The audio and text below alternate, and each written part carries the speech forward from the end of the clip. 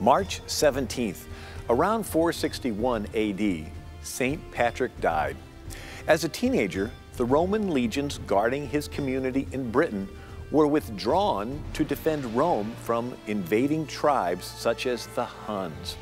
Unprotected, Britain was attacked by raiders who carried away thousands.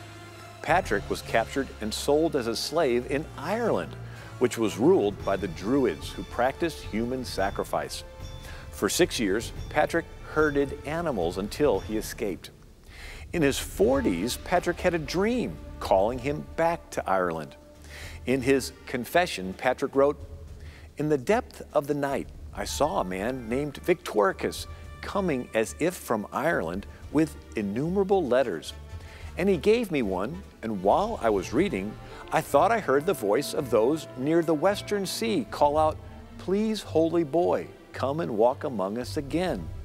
Their cry pierced my very heart. I could read no more, so I awoke."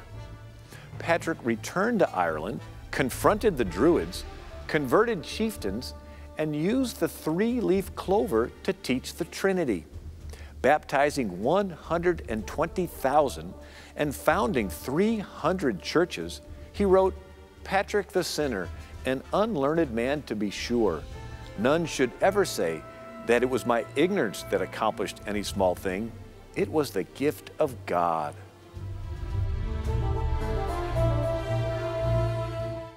Hey everyone, hope you enjoyed the video. To see more like this, be sure to hit the subscribe button below, get all the latest content from TCT Ministries. We'd love to pray alongside you for God's blessings in your life, so you can email your prayer requests to prayer@tct.tv or click the link below and submit your request at tct.tv. God bless you and thank you for watching.